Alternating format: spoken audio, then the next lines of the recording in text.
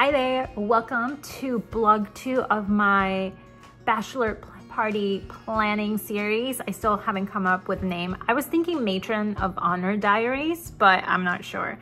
But today, blog number 2, I have the invites all ready to go here. There are 20 of them of guests that we're gonna be inviting, plus myself. That means it's a total of 21 people for this Bachelorette event. Not sure if everybody's gonna go. One other guest is from out of state, like myself. Everybody else is in California.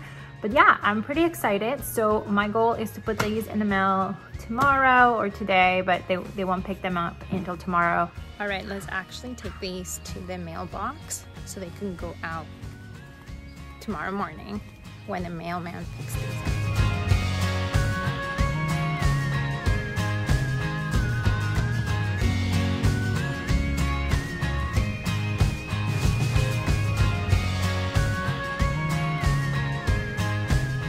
So I'm pretty excited because now they're officially in the mail and I don't have to worry about it. Now I just have to wait until people start getting them. My next step is to wait to hear who's going to go. I do want to start looking at potential decorations, goodie bag items, and start kind of looking at potential Airbnbs and just kind of saving them.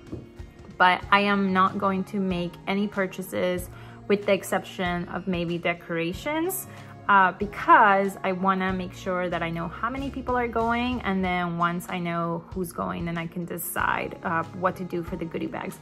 I did kind of start buying a few things, but then that's why I stopped, because I don't know how many people are going to be going there. I originally thought for sure, I think 8 of us are for sure going because they're in the bridal party, but then there is extra guests. So I don't want to start buying stuff and then not have enough or buy too much.